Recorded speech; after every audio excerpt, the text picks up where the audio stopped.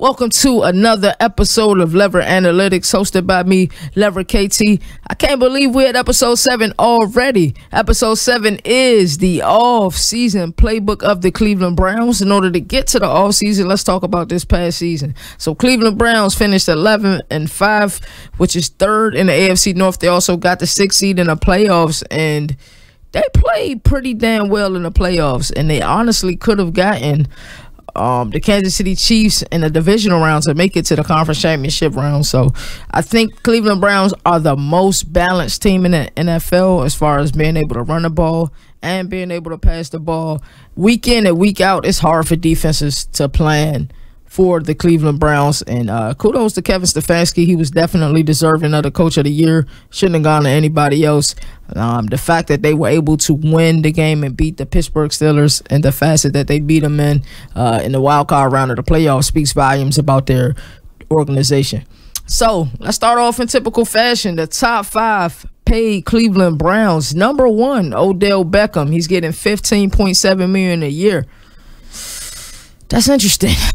So his salary is pretty much fully guaranteed on the 3rd league day, which is 3/19/2021. Entry is guaranteed now as well. He has an annual workout bonus at $250,000. Odell Beckham had a PFF grade of 75.3. He had 23 catches for 319 yards and 3 touchdowns on the season. The season was cut short due to a torn ACL. So I look at the Cleveland Browns. I see their top paid player is Odell Beckham, and I instantly think they have some decisions to make.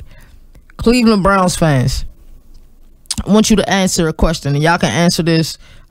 Follow me on YouTube at Leverett Kt. I know for those of y'all who listen on the various streaming platforms, it's you can't really comment. So go to the YouTube. This will be uploaded to YouTube and answer this question. Did Baker Mayfield play better without Odell Beckham? I'll say it again. Did Baker Mayfield play better without Odell Beckham? Did the offense seem more fluid without Odell Beckham? I don't foresee Odell Beckham being on the Cleveland Browns roster next season. As great of a talent he is, I feel like the Cleveland Browns really need help in the secondary, primarily at safety. We have to see if Greedy Williams is going to be the guy opposite of Denzel Ward. Both of them have to get healthy, first and foremost. And also, it'll be nice for Myles Garrett to get some help on the defensive line. So when you think about Odell Beckham, you think about where he's valued at, you could probably get some decent picks for him. Especially in this market, we've seen what the Lions got for Matthew Stafford. We've seen what the Minnesota Vikings got for Stephon Diggs last year. Is it worth keeping Odell Beckham at that $15.7 million a year? I don't believe so, especially when your number 2 top paid Cleveland Brown is Jarvis Landry. Your top 2 paid players are receivers. Baker Mayfield has to get paid soon. Myles Garrett has to get paid soon. Your top 5 paid players, $14.7 million for Jarvis Landry, $15.7 million for Odell Beckham. That's almost $30 million in your receivers annually. I don't see them keeping Odell Beckham. I think Jarvis Landry is the heart and soul of that Cleveland Browns offense from a standpoint of motivation. But $30 million at the wide receiver position with 2 players, and your 2 top paid players are wide receivers, it don't make sense.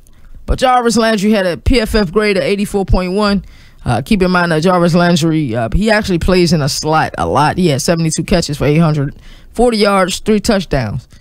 Number 3 top paid Cleveland Brown is Sheldon Richardson. He's getting $13.6 million a year. He had a PFF grade of 71.1, 59 tackles, 6 sacks, 1 forced fumble. Sheldon Richardson had a good year. Sheldon Richardson has always been a solid player. He just, I don't know. I don't know if teams don't really see him as a scheme fit. Things didn't work out in New York. Things seem to not work out in Seattle. You would hope that things could work out here in Cleveland, but at that dollar figure, is their organization willing to pay that? Coming in at number 4 of the top 5 paid Cleveland Browns players, we have Jack Conklin getting $13 million a year. He had a PFF grade of 84.3. He only had 2 penalties on the season and also only 2 sacks allowed. I like Jack Conklin a lot. He's one of the better tackles in our NFL. And in general, I love the Cleveland Browns offensive line. They are a physical bunch. They're nasty. They have elite tackles who can pass block, and they have guards that can pull and open up running lanes for those running backs. Coming in at number 5 for the top 5 paid Cleveland Browns, we have J.C. Tretter getting a little bit over $11 million per year annually. He had a PFF grade of 77.1, 4 penalties on the season, and only 1 sack allowed. Now that rounds up the top 5 paid Cleveland Browns. Really looking at this, the things that stood out to me most were how much they were paying their receivers. Not saying that Odell Beckham or Jarvis Landry don't deserve their money, because they do deserve that money. But what I am saying, I think that money can be spent a little bit more wisely. So let's look at the tail of the tape for the Cleveland Browns. This past season, they were 14th overall in the NFL. 14 teams make it into the playoffs. They happen to be the 14th team. They were 14th offensively, and they were 21st defensively. Don't let that mislead you. Cleveland Browns had a lot of injuries in the secondary this past season. They was also playing musical chairs at the secondary as well. As I alluded to earlier, it'll be interesting to see what Denzel Ward, a healthy Denzel Ward, can do all season, because I do believe he's that elite corner who hasn't reached his potential yet. And then also to see if Greedy Williams can be the guy on the opposite side. So coming up into this offseason, the Cleveland Browns have roughly $29 million in cap space. They were one of the better teams in the league when it comes to dead cap. They only had $500,000 in dead cap, and that's not bad at all. Some of the unrestricted free agents coming up this season for the Cleveland Browns: Olivier Vernon, more than likely gone. Kevin Johnson, more than likely gone. They'll probably try to replace him via the draft. Terrence Mitchell, also probably gone. Carl Joseph, it'll be interesting to see if they want to keep Carl Joseph. I think it'll probably be better to look at either free agency, which is dangerous because, you know, players always get paid above their marketed value, and free agency, or attack that via the draft as well. B.J. Goodson, Andrew Sendejo, and then Malcolm Smith are some of the key unrestricted free agents that they have this upcoming season. When I was evaluating the Cleveland Browns and I was looking at their team needs, it's kind of hard to come up with team needs. And I say that because I feel like they're such a balanced team, especially offensively. They can run the rock, they can pass the rock. But when you look at it, it's like Myles Garrett is so talented. But the D-line can use a little bit of help. And when I say the D-line, I really mean he can use a little bit of help. So I ranked their team needs in this order. Safety. I ranked safety at number 3. I ranked defensive line, even though their defensive line is decent, especially because of Myles Garrett, at number 2. Number 1 need for the Cleveland Browns, in my opinion, is linebacker. They really need help at linebacker. From an analytical standpoint, this is an analytical show. Linebackers aren't evaluated the same as a defensive end that can cause havoc, or as a cornerback that can attempt to lock up the best receiver on the other side. So a lot of times linebackers get looked over. It's not quite as bad as the decline of the running back and how teams don't really value the running back the way that they should. But if I had to say, this is what the Cleveland Browns needs. Number 3, safety. Number 2, they need defensive line help. My apologies. Interior and edge. I seen something interesting though. J.J. Watt did get released by the Texans, and he wants to play for a winner. And one of my analysts on Real Ones Productions, Jalen, the journalist, we pretty much talk every day, every other day about sports. And one of the things we talked about recently was legacy. And I think at some point, players get to a certain age, and how would I be remembered?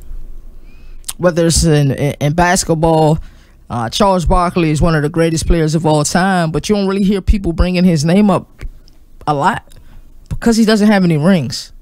Same thing with Patrick Ewing, one of the greatest centers of all time. can hit that baseline jumper like it's nothing. Doesn't really get mentioned a lot. So you look at a player like J.J. Watt, he's already come out and said he wants to play for a winner. He was gushing over Tom Brady. Mentioned Aaron Rodgers. But I thought it was interesting that some sources say that he wants to play for Cleveland. And I thought about that, and me being a Madden player, the first thing I thought was like, damn, I might be using Cleveland on Madden next year. I probably just rush 3 people and play coverage with the other 8. Because imagine having to block Myles Garrett on one side, J.J. Watt on the other side. It's like feast or famine. Like, who are you double teaming and who aren't you double teaming? The person who's getting the one-on-one blocks is going to feel disrespectful, and you got to double team one of them. So I'm not sure if it's 100% possible, but if there's any way that the Cleveland Browns can get J.J. Watt, now it's going to cost them. And, you know, getting a player of that caliber is going to cost money. And you're going to have to make moves, as forementioned earlier when I mentioned Odell Beckham. But that would immediately eliminate a team need.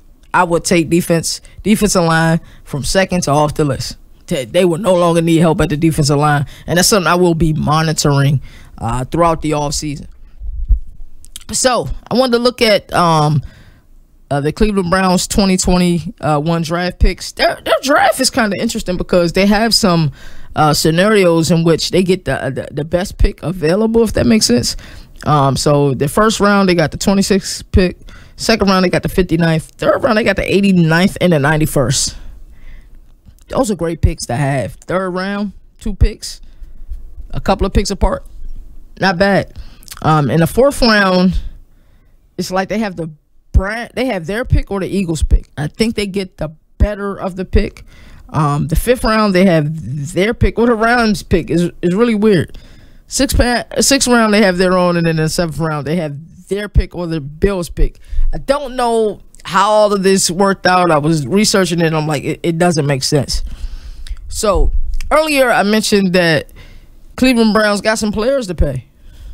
At some point, Baker Mayfield has got to get paid. And I think Baker Mayfield, probably out of all of the quarterbacks drafted in the 2018 draft, he was the one that's been the most scrutinized by far. National media has ripped Baker Mayfield to shreds, and I feel like national media owes Baker Mayfield an apology. So give that man an apology, man. Issue it. He played lights out this season. I also seen something. Browns fans, a loyal fan base. There were some fans saying, oh, we should trade Baker Mayfield for Deshaun Watson. While I believe Deshaun Watson is better than Baker Mayfield, I have no qualms with saying that. I'm a Buffalo Bills fan. I think Deshaun Watson is better than Josh Allen. Sue me. It's what I believe. If you can get production on a bad team, you are a good quarterback. DeAndre Hopkins for years got production on the Texans. But Baker Mayfield, I think he gets it. I think he finally understands what it's like to be a professional. He had an amazing year this past season, and media owe that man an apology, man. I'm going to clap it up for him. Hey, Baker Mayfield, man, that's a way to shake the haters, brother. But his marketed value was somewhere around that 4 years, $140 million. Around that $35.2 million a year. It'll be interesting because I think Baker is going to be watching Josh. Josh is going to be watching Baker. And then the Ravens have kind of got to figure out what they're going to do with Lamar Jackson, because I think it's always best to try to pay a quarterback a little bit earlier before the market goes up. You know what I mean? So if they can pay him and they can get him at that number where, you know, it's always balloon payments at the end, but you can always restructure. So evaluating this team, the best running game in the National Football League. I know the Ravens had the official title because of Lamar Jackson's ability to run the ball, but Greg Roman just always finds a way to end up in that top 5 for being able to run the ball. But Cleveland Browns are just built different. Their offensive line is nasty. they open up holes for Nick Chubb and Kareem Hunt. And they get busy, and then it's like it's the perfect combination. While I think Nick Chubb is an every down back, but having Kareem Hunt spell him on even like a second down, not even just third downs, it's dangerous. And like I say, they're just built differently. They're able to pass the ball. They're able to pass off a play action, give Baker Mayfield easy reads. And they've had games this year where they just got out to large leagues, and you look at this team and you're just like, yo, Cleveland is for real. I remember getting that moment against the Tennessee Titans, and I was watching that game in the first half. I couldn't believe what I was seeing in Tennessee. Could not believe what I was seeing.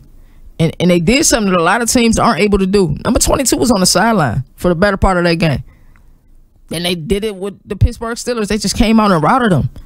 Like, they were bad. It looked like Oklahoma Sooners versus FCS whomever. Like, that's how bad those games look. And the Steelers game was in the playoff. In the playoffs. So this team has a lot of potential. Kevin Stefanski is an outstanding coach.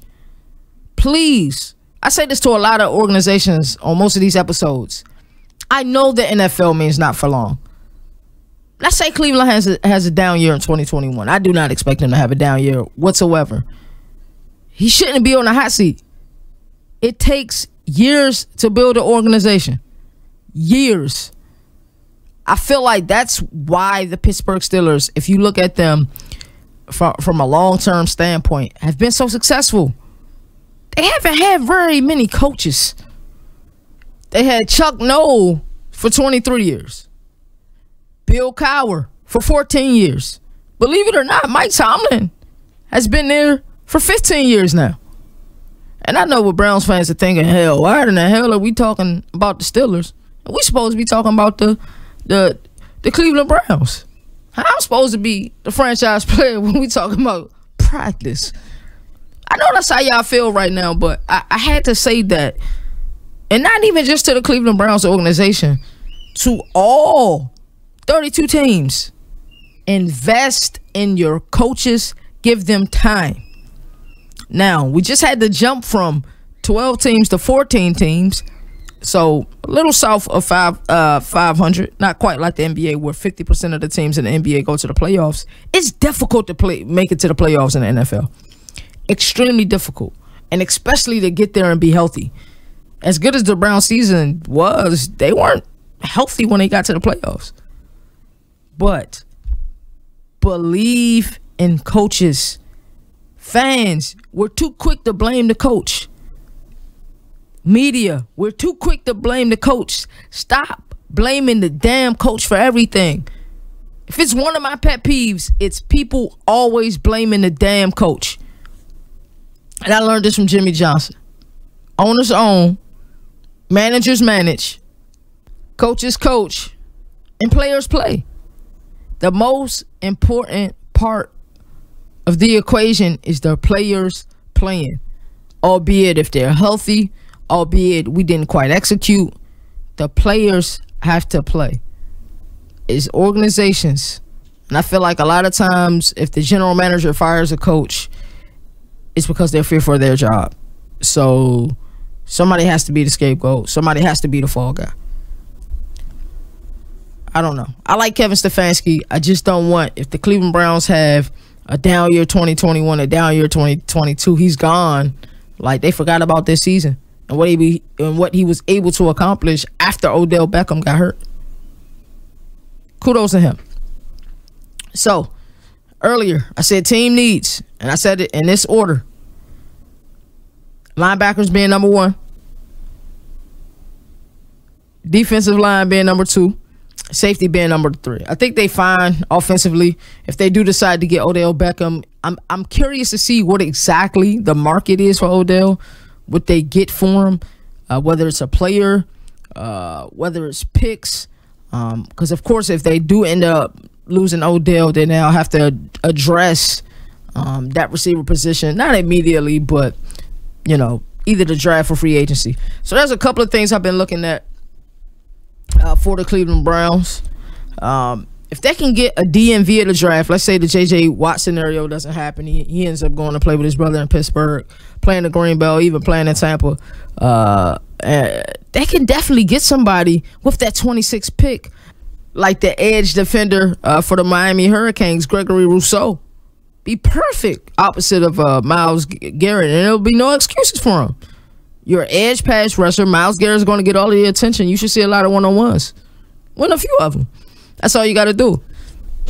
If he's not available, maybe Patrick Jones II from Pittsburgh. If he's not available, Hamilcar Rashed from Oregon State is definitely a valuable option. So there's some options there if the J.J. Watt thing falls through and they're not able to get J.J. Watt. Also, linebacker. If they can find a way, if they can move up and get Nick Bolton will be the perfect Mike linebacker for Joe Woods' 4-3 scheme. Additionally, I feel like Cleveland has options, and there's always the ability to take the best player available when you are an up and coming team. And I believe that Cleveland will definitely push for the division next year. They can also take Hamisa Narzaldine from Florida State, or Javon Holland. One of those things where you identify 3 areas of needs, but out of those 3 areas, you can take the best player available from those 3 areas. So, let's do a recap of what I think that the Cleveland Browns need to do this offseason. Address the defensive line, whether it's free agency and J.J. Watt or free agency and somebody else. Linebacker, you can also address that in free agency. Get somebody like Matt Milano from the Buffalo Bills. I believe he could play in a 3-4 as an interior linebacker or a 4-3. And he can play an outside linebacker in a 4-3. Great in space.